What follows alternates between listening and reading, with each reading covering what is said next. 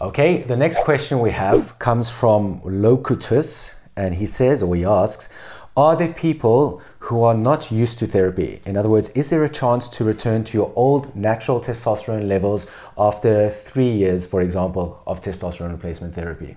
So what's the first part of the question? He said he's not used to therapy. Yeah, I'm not sure what he means by that. He said other people are not used to therapy. Is there a chance to return to your old natural testosterone levels after 3 years of TRT?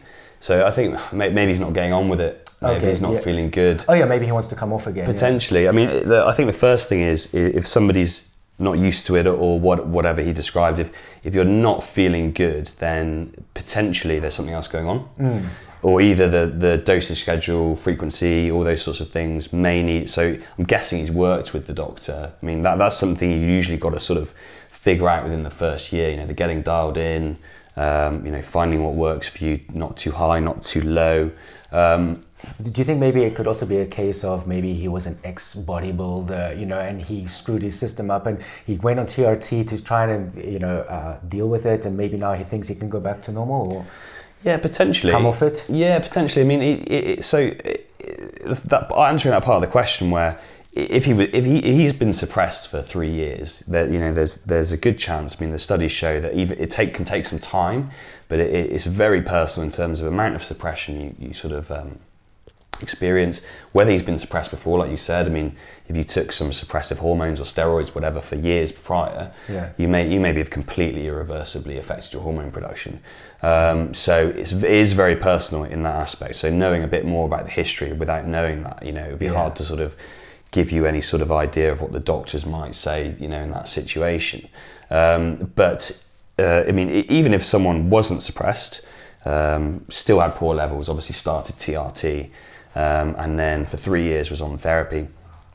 If you stop, obviously you can go through, you know, like a restart program, can't you, using Clomid or HCG or something similar to try and get the signal back first, get the testicles up and running, you know, with the HCG, and try and restore whatever the body may actually produce. But then you've also got the 3 years of natural aging, I suppose. So, you know, even if you manage to get back what the body is fully functionally able to do, you've got 3 years of suppression, and you've also got 3 years of aging. So you can always try it, and you know you've got to back up. You know, but I would say normally if someone's at that point, which I've not really seen, but because usually there's something else going on that maybe isn't testosterone, for example, that needs dealing with. So maybe he needs to talk to the doctor about looking at thyroid, and we talked about prolactin earlier, I think you did. So prolactin, even nutritional, you know, deficiencies and things like that. Obviously there are lifestyle factors. Big one, I think, is mental health. I mean, the other things that can benefit mental health. I mean, if you're still experiencing anxiety, low mood, again, we don't really know why he's not getting on with it. You know, things like clinical psychology, CBT, things like that, you know, going down that road.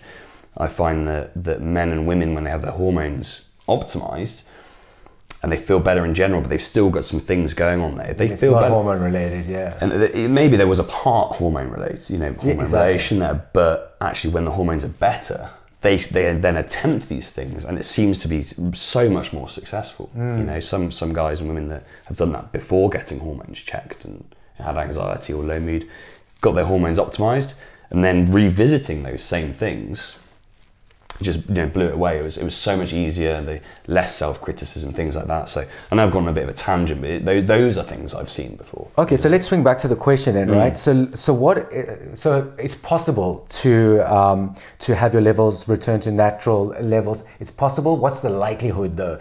You know, because you hear stories, at least I hear in the community, about once you're on TRT, you're on TRT for life. Is that because the likelihood of you getting natural again is so low? I mean, it's possible, but it's more unlikely than likely, or what? It's really hard to say. It's literally on individual basis. You don't know the history of why. You've got age, you've got lifestyle factors, you've got, you know, why do you have, you know, a low testosterone production to start with?